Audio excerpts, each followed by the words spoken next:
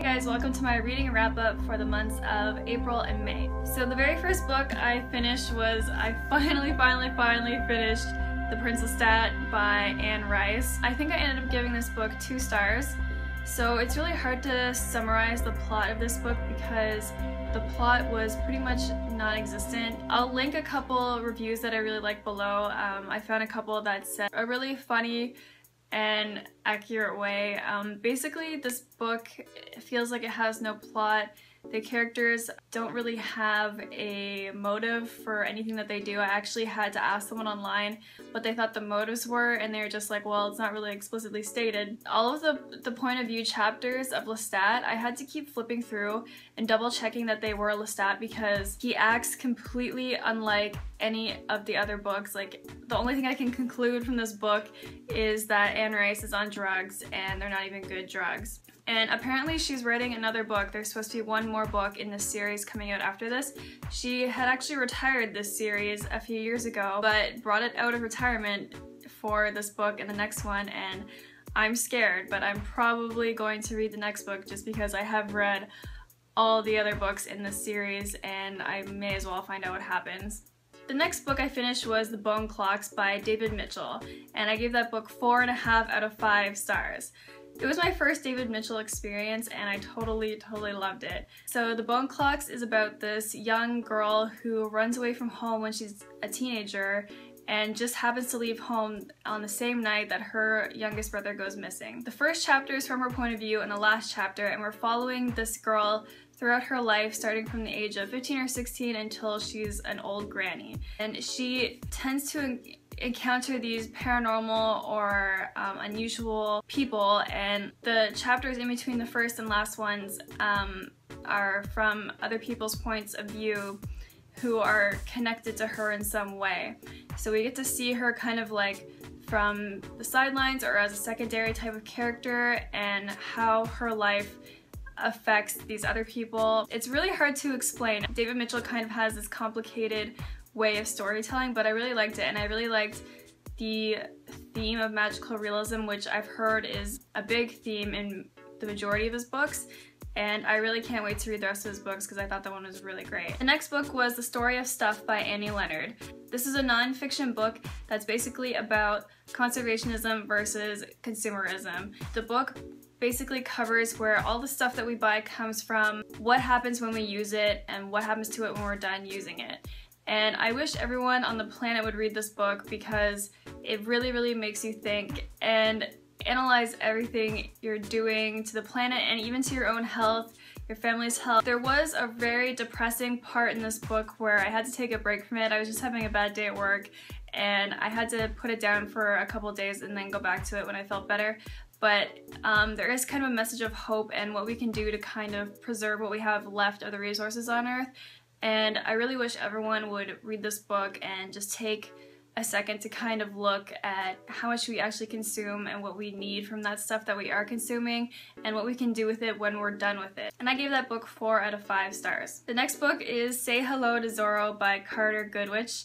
I didn't write this book. It's another preschool children's book, and like I said in my previous wrap-up video, I've just been picking up a couple kids books here and there to read for my friend's kid, but I didn't love that book either. It's basically about this dog who has another dog brought into his household and they have to learn to basically share and get along. But I think I'm gonna give up on kids books for the time being because I just don't enjoy them that much, and my friend's kid is like 2 months old, so he's not going to be reading for a while. The next book I finished is Full Catastrophe Living by John Kabat-Zinn.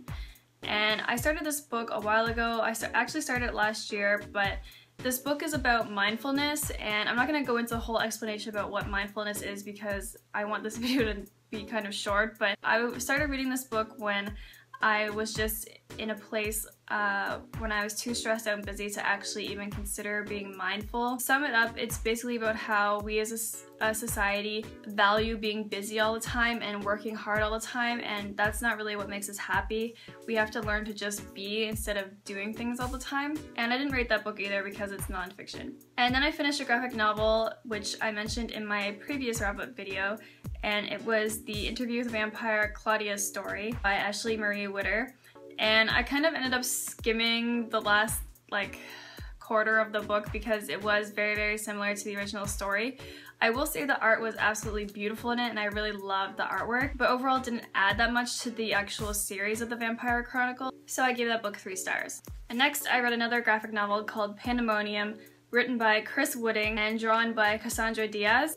Judging it from the cover, I was expecting it to be kind of like a kind of half-hearted like anime ripoff type of thing, but I actually ended up loving the book so much. It was so funny and I thought the drawings were really great in it. It is definitely like an rooted in anime style, but not exactly like that. The story is about this guy who has to pretend to be a missing prince, and there's kind of like this mystery that unravels that he has to unravel from there. But I took this out from the library and I'm about to order it off Amazon right now because I loved it that much and I need to read it again and I need to just have it. And finally I finished this book called Go Green, Live Rich by David Bach. I just picked this up because I saw it was ready to go at the library and I needed a short book because I was waiting on another audiobook from the library and that one was only about 3 hours. I didn't actually buy into that title that you can be rich by living green, and when I read the book I definitely wasn't convinced. It's a very, very basic book about more environmentally friendly, and I would only recommend it if you have literally never recycled anything in your life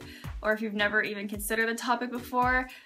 Pretty much everything in the book I already knew, so I can't really recommend it. And then I was book hunting a bit this month and I treated myself to a few books. I had a gift card for Chapters and I just grabbed a few out of the sale section that looked really interesting. But the first one I grabbed is Love in the Time of Global Warming by Francesca Bloch. And I'm pretty excited to read this. I used to read a lot of Bloch when I was a teenager. She writes really nice young adult fiction. Her way of writing is very poetic and unique. And I didn't even know she had released a book recently, so I'm really looking forward to diving into this one. And secondly, I picked up a paperback version of Deathless by Catherynne and Valente. And this one's been pretty popular. I've seen it making the rounds on YouTube. I'm not totally sure what it's about, but it says that it's based on Russian folklore, which I've never really read much of, so I'm definitely curious about this. Then I picked up Jacob's Jolly by Rebecca Miller. I have no idea what this book is. I just picked it up because of the cover. Look at this awesome cover. I just love the painting and then this beautiful font that you can barely read and the colors, the pink on blue. I just love it.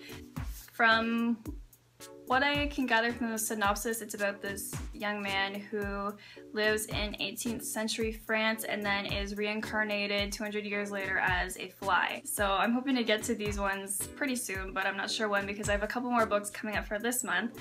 A coworker of mine just lent me this. It's The Girl on the Train by Paula Hawkins. And I didn't know anything about this book. She just ran up to me one day and said, "Have you read this book?" And I was like, "No," and she was like, "Here, take it." And I'm about halfway through. I'm hoping to finish this within the next week. This is about this young woman who takes the train into London every day, and there's a crossing where the train stops and she sees a couple outside their house almost every day, and she kind of makes up the story about them in her head. And through this really crazy series that a series of events that I don't want to reveal too much about, she comes to find out the real identities of these people and gets entangled with this mystery that they're in, and we also start finding out all this horrible stuff that she's done and her broken marriage and a bunch of stuff like that. It's really, I mean, this cover is totally appropriate. This like swooshing going by landscape is how I totally feel reading this, so I've definitely been able to rip through this pretty fast. And I also picked this up from the library. It's a illustrated version of The Nutcracker.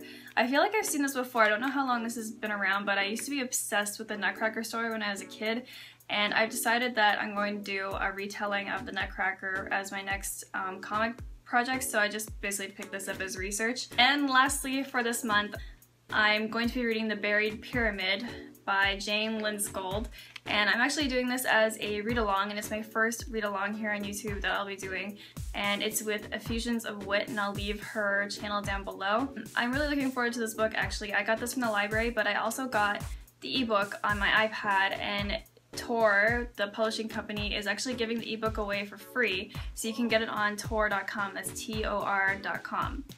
And this book is I think it's an adventure story with some paranormal or magic stuff thrown in there, and it's basically about these two teams of rival archaeologists that are digging up this long lost tomb.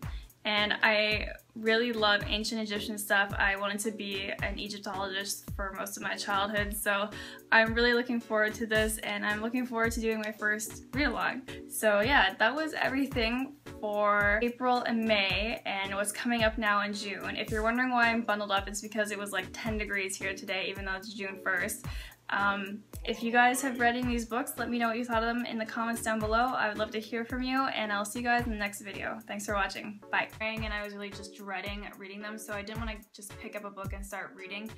But I did manage to get through Wheat Belly, and I only gave that book 1 star, and that was because I just found that some of the advice in it wasn't very